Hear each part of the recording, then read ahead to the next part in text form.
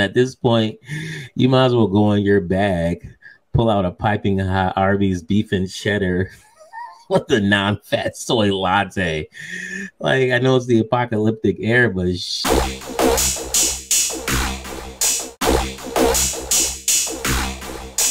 hey everyone, and hail to the fellowship.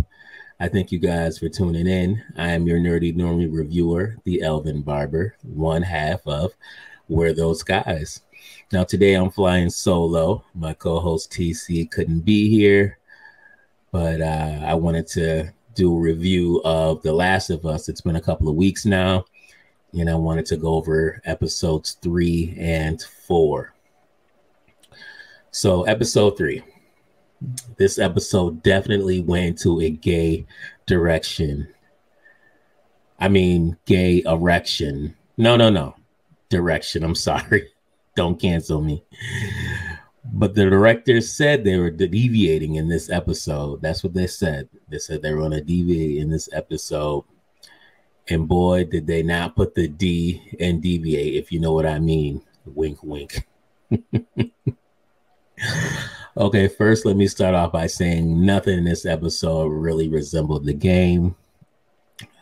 Episode 3 was not what I anticipated at all. I knew we would get Bill and Frank, but these weren't the characters from the game. Perhaps Bill started off that way, but he didn't end up the Bill that we all know from The Last of Us Part 1. In the game, Bill's a great character, probably a fan favorite. You know, he's well prepared.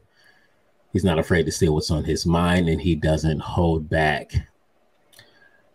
In episode number 3, this episode here, Bill's a completely different character.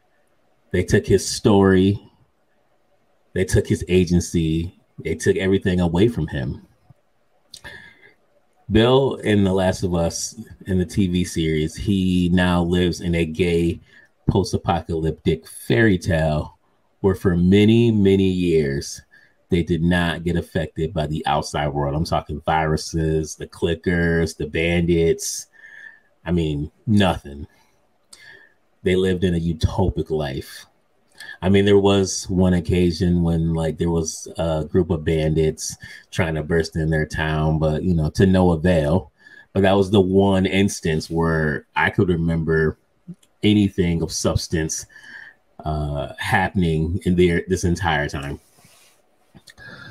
The showrunners and director completely character assassinated both Bill and Frank when they gave Frank some kind of terminal illness. Not quite sure what it was, but it left him immobile. I mean, it got to the point where it got to the point where Bill was asked by Frank to help himself delete, to which Bill wanted to self-delete himself. They tried to make this romantic. I didn't get that at all. It was as if Bill's meaning for life was over because it was based on his sexuality, essentially. You know, he was just so in love with Frank that he couldn't even live without him. This is not The Last of Us, Bill. They essentially turned this entire narrative into propaganda, into a gay propaganda.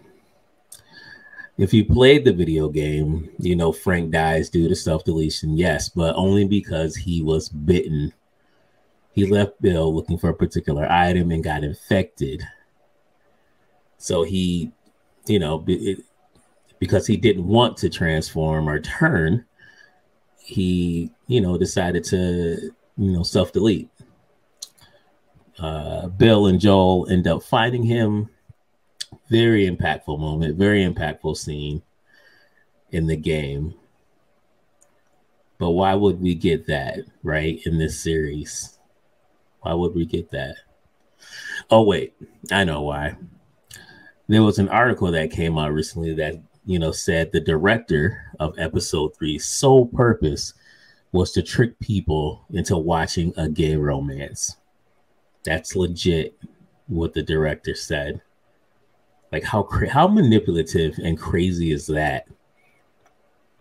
And fucking bold, first and foremost. Like, it's one thing when you put the message in there and the message is there, the agenda, but they don't speak on it. But they're actually speaking on it. Like, they don't care anymore. They'll publicize it now.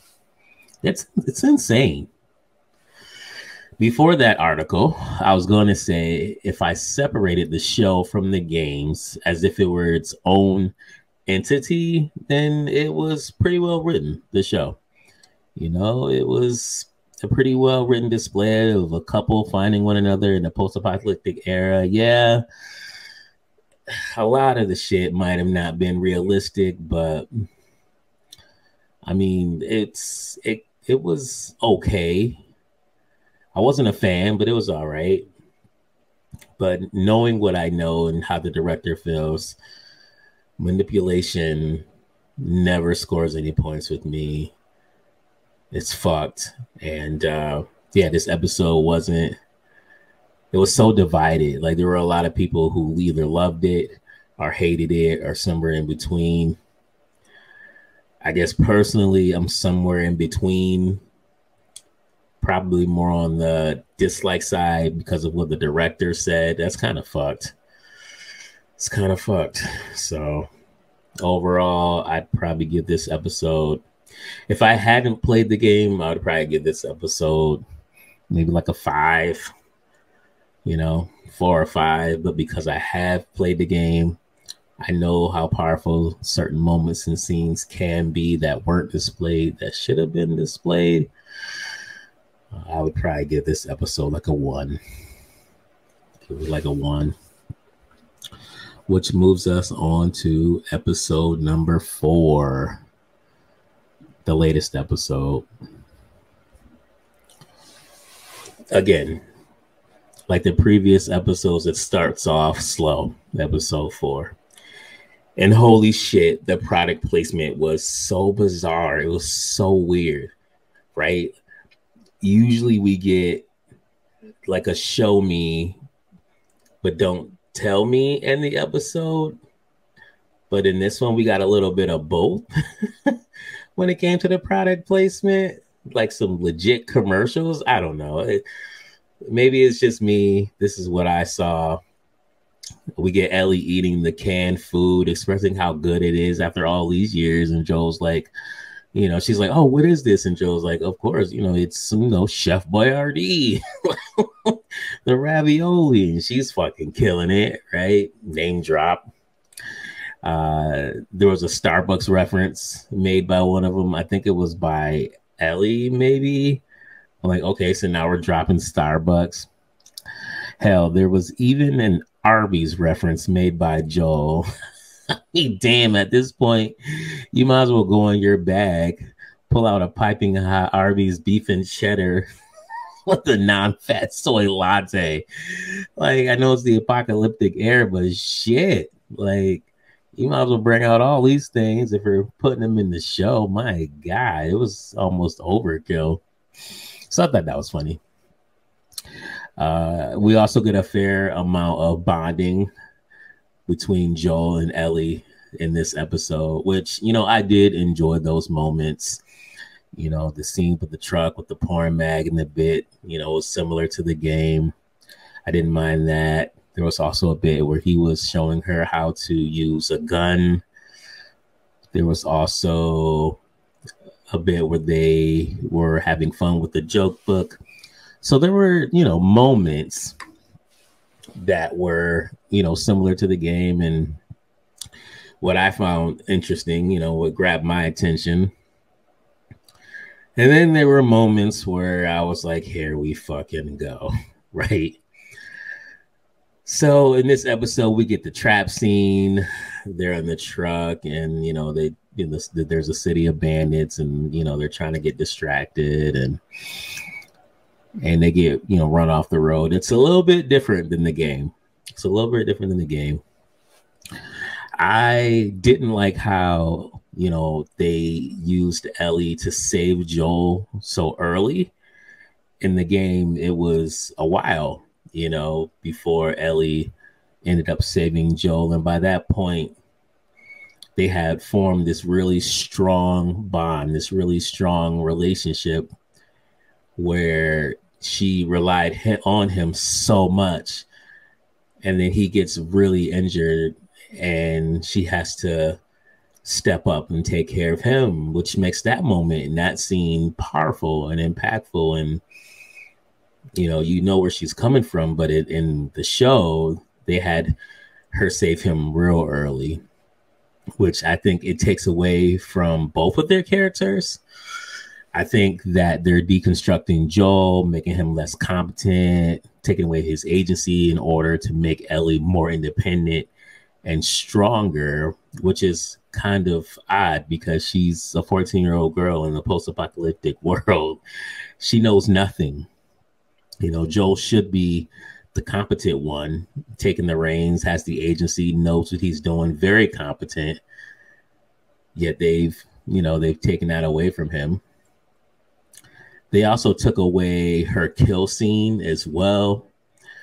In the show, she tells Joel that she has taken a life, but it would have been nice to see that, to see that moment, to witness how that scene changed her, how she coped with that experience.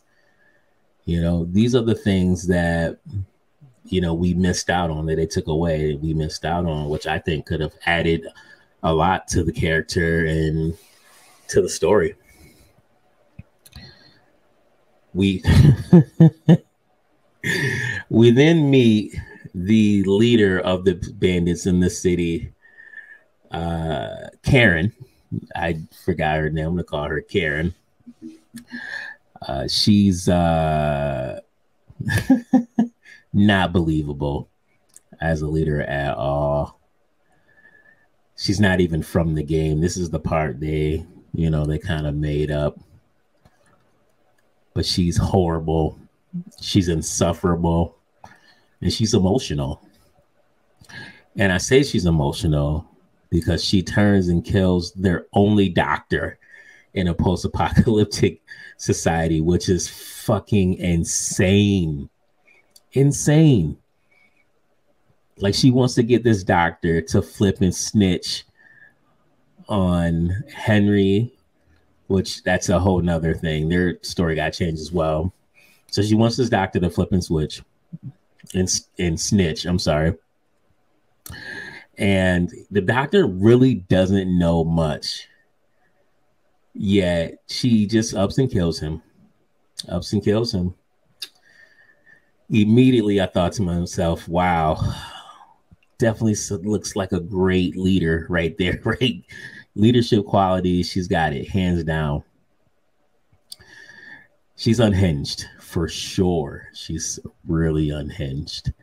But she's looking for Henry and Sam, and she's willing to kill anyone and do anything to find them, which is insane. Insane. And so, like I said before, they ended up changing Henry and Sam's story. I'm sure that a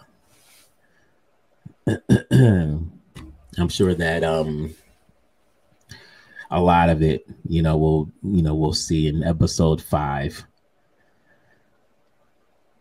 Just the whole snitching the group out and stuff like that. Like, I don't like, we don't need this other entirely different story. Like, it doesn't add anything to what's going on whatsoever. That's in the show. In the game, Henry and Sam, they get separated. The brothers, they get separated from the group. They're trying to make it back to the group. In the show, apparently Henry's a snitch, and all this other drama. So dumb. Finally, we get more moments with Joel and Ellie at the end of the episode. Like I said, I don't really mind those moments. And then the episode ends with the brothers, Henry and Sam, pointing their guns at Ellie and Joel. So, yeah, that was episode number 4. I would give this probably a 5 rating. It's pretty mid. I would say 5 or 6. It was pretty mid. The production was good. Aesthetically, it's good. The set's good. I really get a sense for the world, you know, they're living in, which is great. Dialogue is pretty good. The acting is really good. I mean, there was one scene where this guy was literally crying out to his mother because he didn't want to die. And you felt that. You actually felt that. So the acting was on point. Bella Ramsey is Ellie. I'm still on the fence about that. Like I want to like it, but it's not the same. It's just not the same. Pedro Pascal, I mean, he's all right as Joel. He's not reinventing the wheel or anything, but he's doing what he has to do with, you know, what they're giving him as far as material. So, but I would say overall, you know, as far as production goes, it's stellar. You know, episode 3 and 4, dialogue, acting, it's just the material. You know, it's not great. A lot of the game stories written better than what we get in the show. I know it's hard to do a great adaptation of a video game, but you can try, right? You can try. So, but yeah, so I thank you guys for tuning in. I do ask that you smash that like button, subscribe, leave a comment, you know, let me know, let us know what you think about the episodes. Hit that bell for future notifications, share this video out there, and you guys have a good one. You guys take care.